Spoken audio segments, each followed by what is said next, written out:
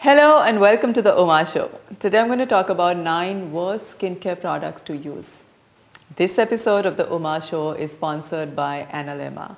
Analema is a clear quartz crystal tube filled with special mother water that transforms regular water into a supercharged full spectrum coherent state. Analema helps in biological age rejuvenation, balancing of the brain waves, and increased vitality. More about it coming soon. I'm not here to tell you what you should and shouldn't buy. Instead, I want to help you make better choices based on your personal skincare needs. So let's get down to the nitty-gritty.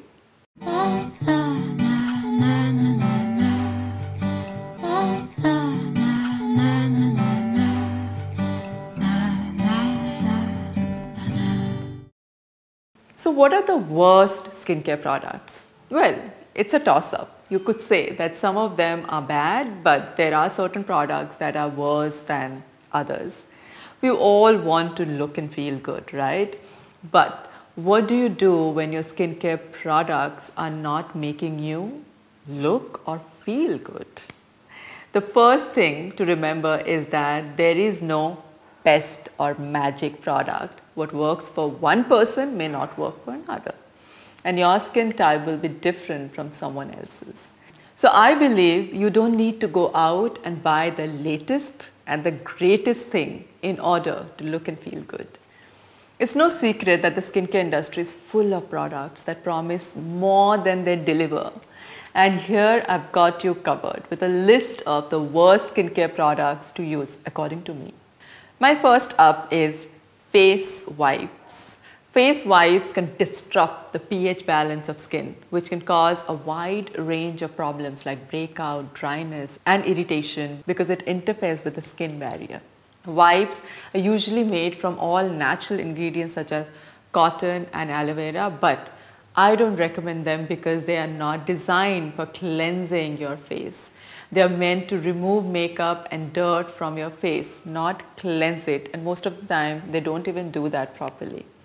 They contain ingredients that can remove natural oils from your skin, which can contribute to acne breakout and leave you with very dry and disturbed skin. Face wipes are also loaded with alcohol, which can dry out your skin and cause it to become red or burn. Physical exfoliants. With large particles, physical exfoliators that use rough or larger particles are too harsh for the skin and can actually cause micro tears at the skin surface. In addition, these types of products can cause irritation, redness, and peeling too, which is in most cases not good. Avoid using these types of products on acne-prone or sensitive skin as they can actually worsen existing problems with breakouts or irritation. If you have sensitive skin, then look for a gentle option like very mild peels or something that you can do at home with home care products or in the kitchen shelf. My next product is lip balm. If you have been using lip balms for a while, you probably don't question the effectiveness of the product. It's soothing on chapped lips and it feels good to apply. Lip balms are commonly viewed as a way to protect your lips from dryness. They're also used to help keep lips moist throughout the day, but they can actually make them drier over time. That's because they contain several ingredients including menthol, phenol, and salicylic acid that make your lip drier as time goes by. The problem is that these ingredients also cause irritation in other parts of your body like your nose, throat, and eyes, making it difficult for these areas to heal properly after exposure to these substances. If you're constantly exposed to them over an extended period of time, it could cause chronic inflammation in your body, which can result in severe health problems later on. Some lip balms are also very addictive. So once you use them, you feel like using them constantly. So your skin on the lips become even more drier and you get used to using these lip balms constantly because your lips are addicted to this ingredient that your lip balm has. Some lip balms also actually numb your lips. So be very careful before you use something like that. There are so many natural alternatives to lip balms. I have never been a big fan of lip balms, so be careful before you get onto them, or if you're using them already, find out the ingredients that this has, the lip balm that you're using. And if you find any of these symptoms, then maybe get into the depth of it. The next up, very hot water.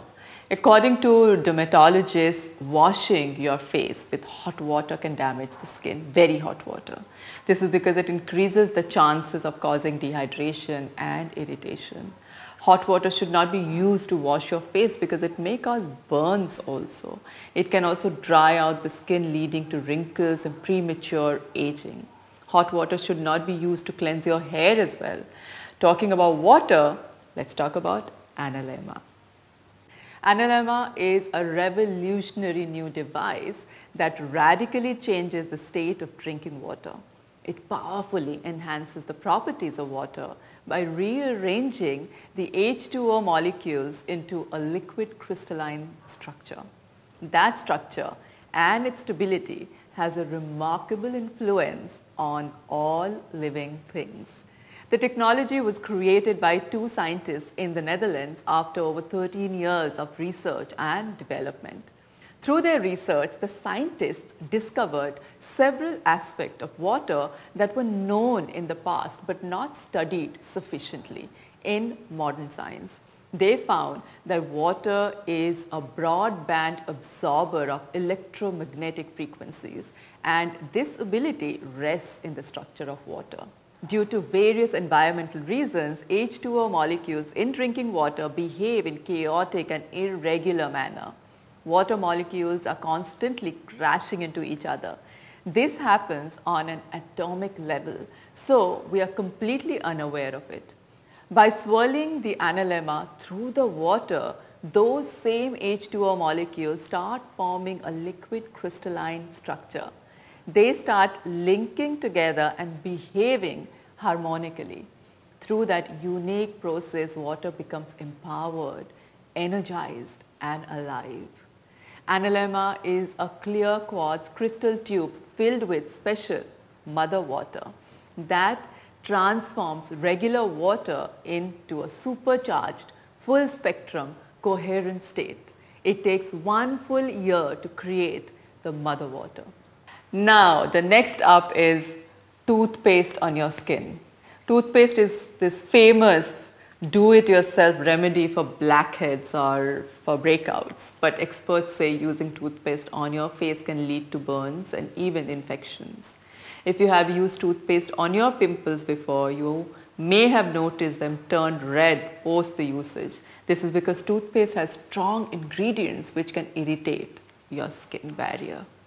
Toothpaste contains peroxide, which can cause severe chemical burns if it comes in contact with sensitive or damaged skin. The same goes for makeup remover wipes, which contains alcohol or other harsh chemicals. Using these products on your face can cause irritation and redness in the area around where you've applied them, even if you're not applying them directly on the breakouts or blemishes. If you have sensitive skin, it's best to avoid using these products altogether. If you do end up using one of these products, try switching over to something gentler. Just make sure you don't let it get into your open wounds or cuts on your face or body. That includes under your nails. Now, let's talk about bar soaps.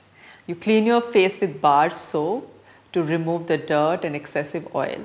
But in that process, you cannot afford to lose the natural oils of the sebum that keep your skin hydrated. Bar soaps remove the natural oils from your skin and make it dry, rough, and even itchy. Soaps are also a major cause of acne. They contain high concentration of sodium lauryl sulfate, SLS, which is one of the most common ingredients in commercial soaps and cleansers. SLS can create irritation to sensitive skin, leading to breakouts and redness. If you have acne-prone skin, you should avoid these products at all costs. Next up, wax. When it comes to facial hair removal, there are a few options available. The first option is to wax or shave. Waxing is an excellent alternative for individuals with sensitive skin and those who dislike the feel of hair on the face. However, it may lead to ingrown hair sensitivity to the sun, rashes, and in some cases scarring as well. Shaving can also be used by individuals with sensitive skin, but the main drawback here is that shaving can result in ingrown hair, which cause discomfort and infection. Next up is sugar. You have been told that sugar is a great exfoliant and can help with your skin, but sugar can be harsh on the skin if not used properly. Sugar is a common ingredient in many do-it-yourself face scrubs. While it has some wonderful exfoliant qualities, I use it too sometimes, it can be abrasive for your skin. Usage can lead to irritation, redness, and dryness of the skin if not used gently. Sugar can hurt your skin with scratches which cause micro tears. The problem is that most people don't know how much sugar they are actually using when making their own homemade face scrub. This leads to an uneven application and an overabundance of sugar that may be too much for sensitive or even problematic skin types. Products having harmful chemicals. Don't use products having harmful ingredients like parabens, sulfate. Parabens are found in soaps, moisturizers, and other personal care items. They've been linked to hormone disruption and cancer development in studies. Don't use products with mineral oil or petroleum. Mineral oil is derived from petroleum and is often used as a cheaper alternative to other oils such as olive oil or coconut oil on the market today because it melts at room temperature instead of body temperature, which makes it easier to apply on skin without leaving a greasy feeling behind after you wash off the product with water or another cleanser. As you can see, some skincare products are more popular than others, but there are definitely others that are not so popular. So these are some of my worst skincare products that you can use. You might have your own list. It will be great for you to share with them.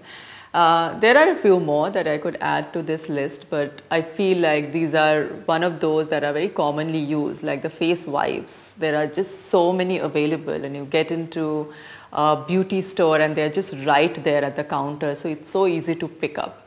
And they always interfere with skin barrier. Petroleum jellies, so easy to pick up. Harsh exfoliants, so many available. So if you're a little conscious about the products you're using already, and if you have any of these products in your beauty routine right now, then be careful. They might be causing a long-term effect and issues that it may suit you right now, but you might just face those issues later on. So be conscious about that. That was the idea of creating this video. I hope you like this video, and subscribe to my channel if you haven't already. Like the video and add a comment below so that I know who's watching, and if you have any questions, please reach out. I'll connect with you. This is it for today. If you want to check out my online courses, please go on the Oma Show and check out 7-Day Facelift as well as Holistic Skincare Masterclass. And if you're a professional and you want to learn neolifting, check out my academy website, proageaestheticsacademy.com. See you next time. Till then, lots of love and health.